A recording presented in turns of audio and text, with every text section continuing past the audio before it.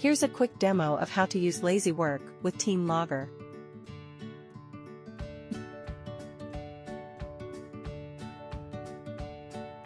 You should configure LazyWork to however most natural to your particular use case. Here we'll enable everything but key presses since we have a spreadsheet open and won't want to interact with it while we're taking a break. After starting Team Logger, we'll start LazyWork with our hotkey so screenshots won't be taken of our window. You can also start in hidden mode if you'd like. We'll fast forward through this, but as you can see, LazyWork automates your mouse movements, browser interaction, and tabbing while you go and take a break.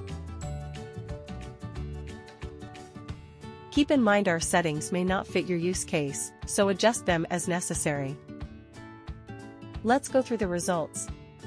As we can see here, LazyWork is not detected by Team Logger as an application that was open.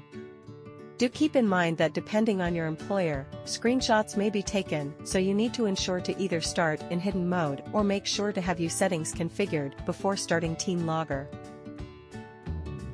We can see that our productivity has not dropped while using LazyWork, which means anytime you want to take a break without losing productivity metrics, go ahead and start up LazyWork. If you have any questions, please leave them in the comment section below or send us an email at support@LazyWork.com. Finally, here's how screenshots would look like to your employer. To avoid having screenshots showing the LazyWork icon, you can visit our FAQ to learn more about how to update icons. Thank you and hope you enjoy taking a break with LazyWork.